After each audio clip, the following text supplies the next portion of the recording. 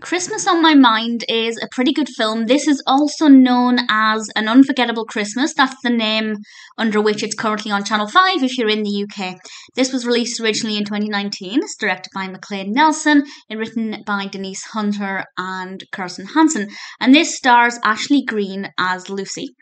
And Lucy falls and hits her head, and she's in hospital, and she can't remember the last 2 years of her life. And she leaves hospital pretty quickly, I'd say within the first 5-10 minutes of the film, and the rest of the film is her trying to remember and piece together what she can't remember because of the amnesia.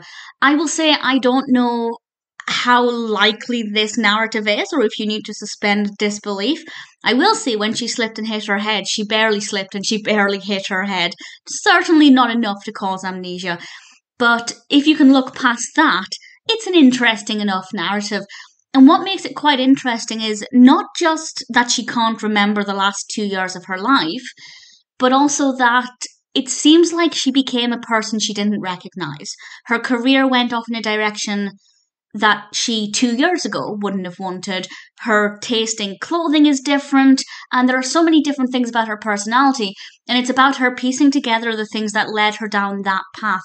And of course, it wouldn't be a Christmas rom-com without there being a potential love interest. And we have two people. We have the person who she thought she was still engaged to, but we learn quite quickly that at some point that relationship was over and now she's engaged to somebody else.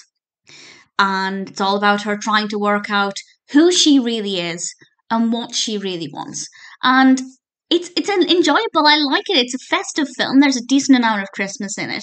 And Lucy is a very likeable character. There was nothing about her that I didn't like. I don't think she overreacted at any point.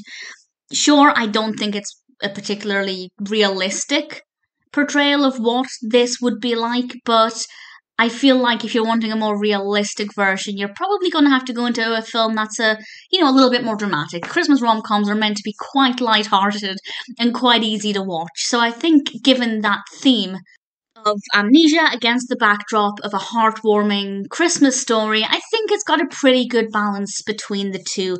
Andrew W. Walker plays Zach, who I think is absolutely brilliant, and I was definitely curious to find out how her life had become the life that everybody else tells her it is, but she can't remember.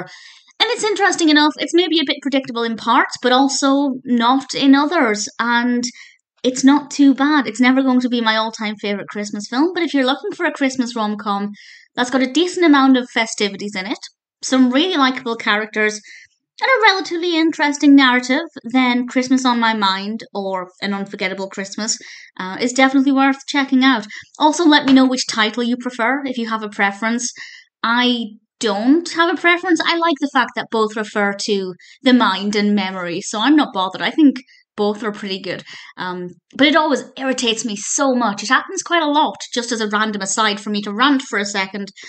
There are quite a lot of films that are released in the UK under a different title.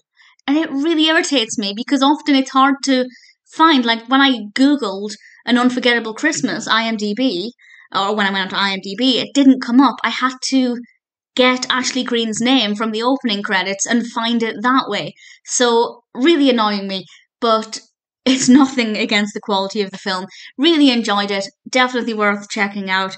Yeah, you probably need to suspend disbelief, but as long as you can look past the fact that she barely slipped and hit her head, then it's worth checking out. It's not too bad.